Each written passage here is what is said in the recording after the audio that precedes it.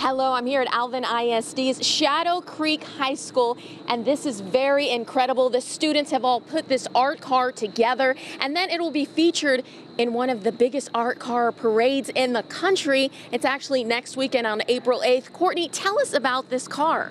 Well, this car was funded by the Alvin ISD Education Foundation, and it's been made by 600 children. My high school students worked on it predominantly. After that, we went and had an outreach with our elementaries and our junior highs. And so my students went and taught the elementary and the junior high kids how to do this. What is it made of? Yarn. All yarn and a little bit of cardboard. These students are doing an excellent job. I bet they're incredibly excited about this.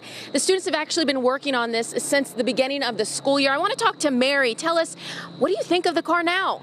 To be honest, I think it's really amazing, considering how we were first introduced with when our teacher first introduced the whole idea to us. Like, it was kind of, roughly edited and how it would look like.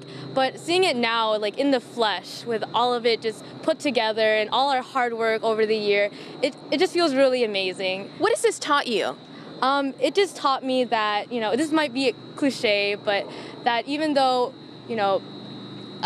the things that you just imagine on doing, you could actually do them. Because, as I said earlier, it was just a rough sketch, and it's not just like our school, but the whole surrounding schools together worked on this art car. Very cool, very cool. And all these students are very excited to be in the art car parade, which is next weekend on April 8th. Reporting live, Kathy Hernandez, KPRC, Channel 2 News. Oh, that's